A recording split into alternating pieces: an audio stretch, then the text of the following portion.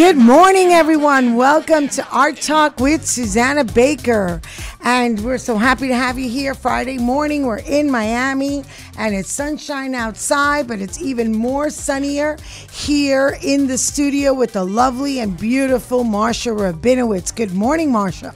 Good morning, Susie. How are you? I am super happy to have you. I mean, we've been close friends, but I met you through your fabulous organization, Legal Services of Greater Miami, and you do an amazing service for them as a special events director. And you have been doing one of my favorite annual events, which is the Heart of Giving. How long you been doing the Heart of Giving now? We're going on our 11th year. 11th year. Yes. Our 11th year will be May 2020, and it is our signature event. It's a very beautiful event. You do a beautiful job. And every year you raise the bar. You've been doing it now the past few years in the Miami Design District. Yes. Which is awesome. You know, as I had told you, as you know, the corporate environment is always very, very generous to us. So they do donate space to us, and we get tremendous amount of in-kind donations for this event. But the legal community are our mainstay. They're the cornerstones of our organization. You really, and just can you inform our fans listening to us now, Legal Services of Greater Miami is a nonprofit charity organization, and it's been around for like over 50 years. And what does it do, just to inform? Well, there are approximately 500,000 people in our community living at the poverty level. Last year, our services benefited 22,268 to be exact. Wow. With our advocacy, we preserve over $5 million in benefits, taxes, and housing.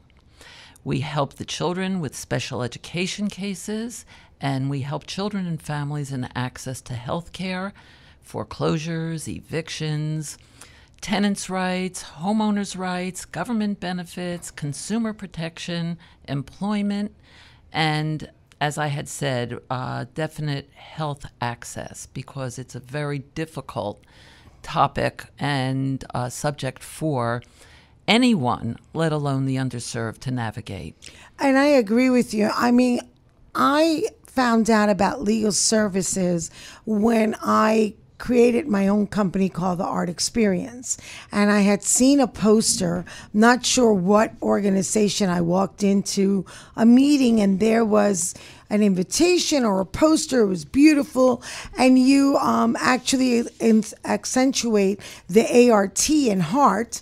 And so the word art immediately popped out of the poster. And I had just formed the Art Experience based on the recession. As a single mom, I have been in my crossroads of my life without income, and I have been placed in foreclosure.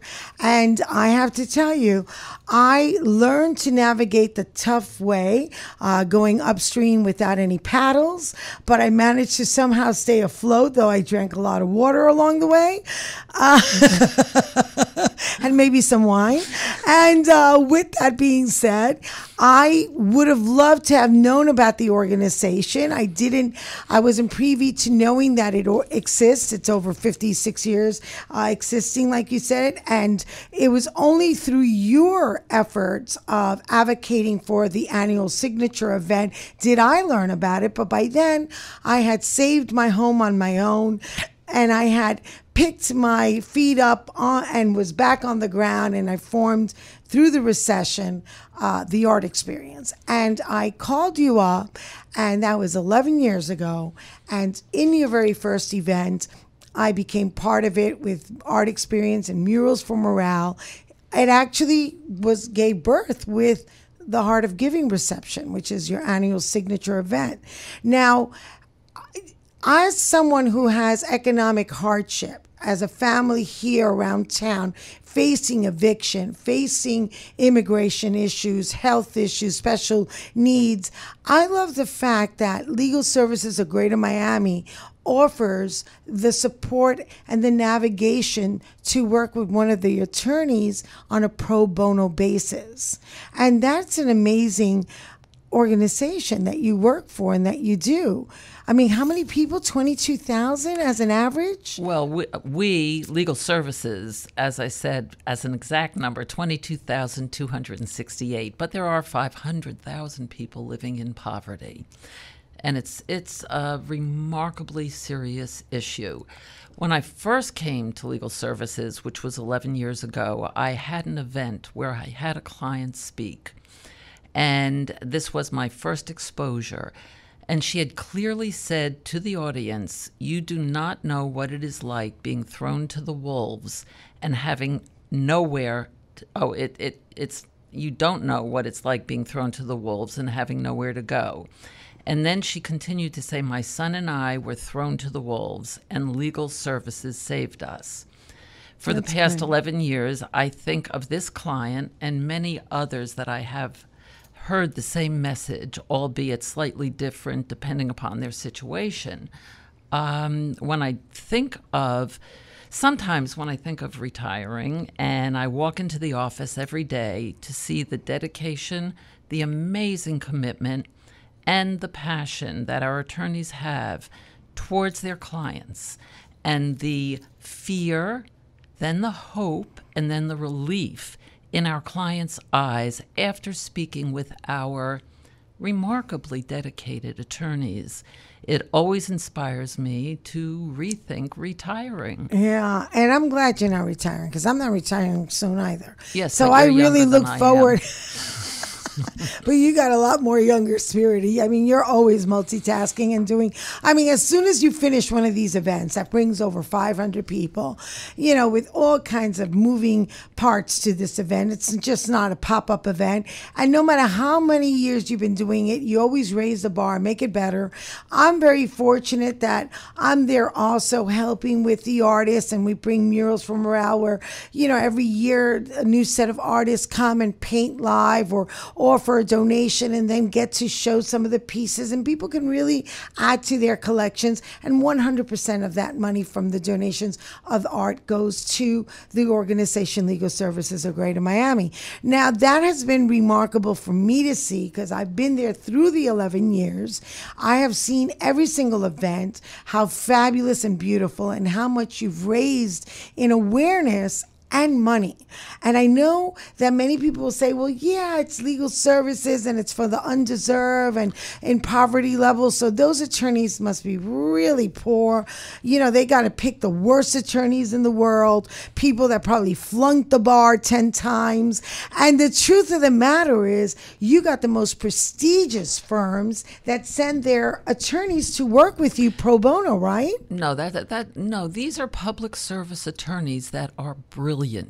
These are people that actually have such passion for the lesser served individuals in our community. These attorneys are so outstanding and astounding that this is what they chose to do. This is what they want to do. There are certain cases that certain law firms have their pro bono attorneys. They come to help with certain cases. Yeah. But our attorneys, there are about 30 of them, are just remarkable. They work at Legal Services in the offices, and I would say 98% of the cases are solved through them. They're amazing. Okay, well, that's something I just learned, because for some reason, I don't know why I thought that it might, because you have an amazing roster of sponsors and donors from the biggest, the biggest, best, highest profile leadership law firms in the South Florida community. Yeah. But that's because they know what we do. Yes. They support us. They believe in us. And we're the ones they know our attorneys are remarkable, and we do take care of the underserved population. Now, I know that Marcia Siphon, who used to serve as the executive director for legal services, who retired, you guys were on Biscayne and 32nd Street for a long time. The building was sold, which created more funding for your services. And I believe you moved to, where is legal services now, if someone wanted to give the address? Well, legal services is at 4343 West Flagler Street, which is right off of Lejeune Road, Lejeune Avenue. And, you can certainly go to our website, which is legalservicesmiami.org. We have a very beautiful website, and you can see everything that we do, our events, our projects, our attorneys. You could read up on absolutely everything. And I highly recommend that anybody that is concerned about their civil legal rights contact our Boy, attorneys. your lines must be off the hook. Because now with the atmosphere that's happening with immigration and legal things around the country, I could only imagine. But the truth is that as great as they state that our economy is doing, it's still, there is a poverty in our city, and there are people in great need that do not know how to navigate something legal, and they don't understand that there is this resource there to help them. And so I think that's phenomenal, because when you think of, the resources out there, Medicaid and Section 8 and welfare, you never would think that there was a resource for legal lawyers. That's normally put in the mind frame of someone who's a very high and middle class family. You would never think someone living in a poverty line could have such a phenomenal attorney to go to bat for them. That is absolutely correct. It really is. And as I had said, just to give you an idea of the types of cases handled by our attorneys, 42% are tenant rights, 7% are homeowner rights, 16% government benefits, 11% consumer, 6% family and education, 4% employment, 7% affordable housing and community development, and 2% health, 1% immigration. The client demographics that we do have, the households that are served, it would be 60% headed by women, 32% headed by seniors, 55% low-wage workers, and 31% children. Wow, I think I fall in all those demographics except for the children.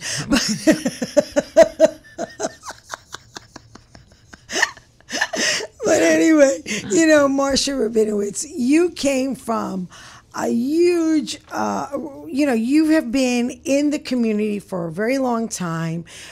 You have served, I know your husband as well. He serves with the community in the health centers. You yourself, you were part of weren't you part of the Grand Opera or some music? The Concert Association of Florida. Concert Association of Florida. No small potato there. For about 12 years, I was with the Concert Association of Florida. And that was quite wonderful. But my main focus always had been the outreach, the educational outreach for children, because I am firmly committed and believe that children are our future. And I think that we really need to help them reach for the stars. And the only way that the vulnerable population of children have the opportunity is through education of elders, and also with assistance to be able to navigate the system so that they too are able to become stars themselves. I got to tell you, I tip my hat and do a standing ovation because your heart has always been beyond the heart of giving. You, soon as the event ends, you're the next day, asking and calling and seeing who your next great, and you give some amazing awards to community philanthropists and attorneys and judges that have really gone to bat for the community. So it's just not a party with a lot of great cocktails and food. It's really for an overall awareness to your judicial audience of donors and corporations and people that come to celebrate together all the wonderful efforts that your team at Legal Services make happen for the community. I will say the attorneys and the staff are remarkable. They are really committed, really passionate. We have a fantastic administrative staff. Monica Vigas-Patan is now the executive director, and Monica has a vision that is just marvelous. She's got a team of, she's a fabulous woman, very, very smart, very organized. And I think that the future holds a lot of good things. We also have a very fine executive board of directors. Which is so important. And a campaign committee that is forever involved with us. Thank God for all of them because they're the ones who really make this work. And that's so important. I mean, it takes the sum of the parts to equal the whole, and the great whole is Legal Services of Greater Miami. Your mission of giving and navigating the resources for undeserved family is amazing, and I just your continued efforts. I applaud you, and anyone wanting to donate or find out more about Legal Services of Greater Miami, please go to www.legalservicesmiami.org. Marcia Rabinowitz, I know you for 11 years. I hope for another 11.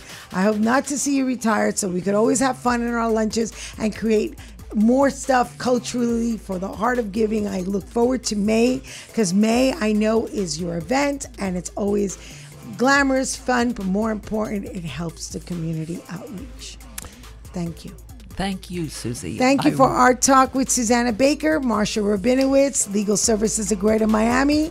See you next Friday, Art Talk with Susana Baker on 880 The Biz.